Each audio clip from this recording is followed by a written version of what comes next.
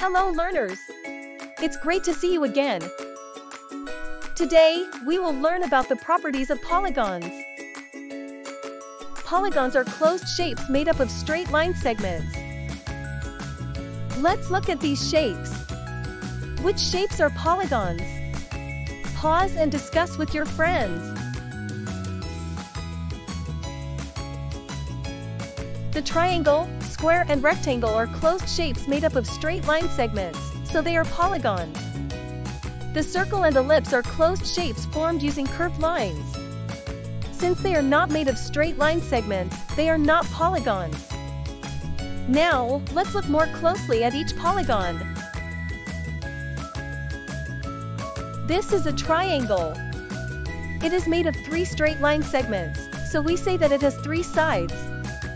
The point where 2 line segments meet is called a corner, or a vertex. 1, 2, 3.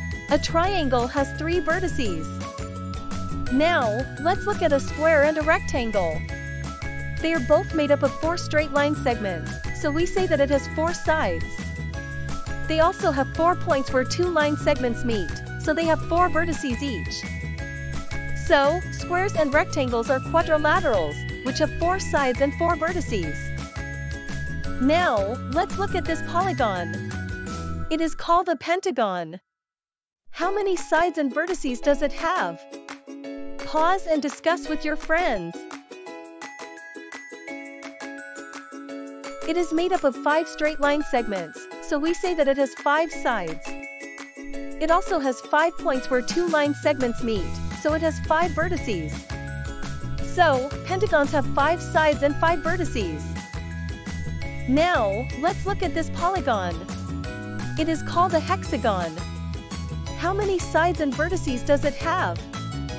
Pause and discuss with your friends.